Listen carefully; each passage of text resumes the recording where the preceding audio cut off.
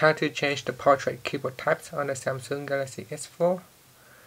Let's go back to the home screen by pressing on the home key here. Then from here, tap on the menu key and choose settings. While you are in settings, tap on my device, then scroll down and tap on language and input. Then on the first option, or on the second option, under the keyboards and input methods, tap on default. Then just tap on set up input methods button. Then from here, tap on the setting icons next to the Samsung keyboard. Then in here, tap on portrait keyboard types.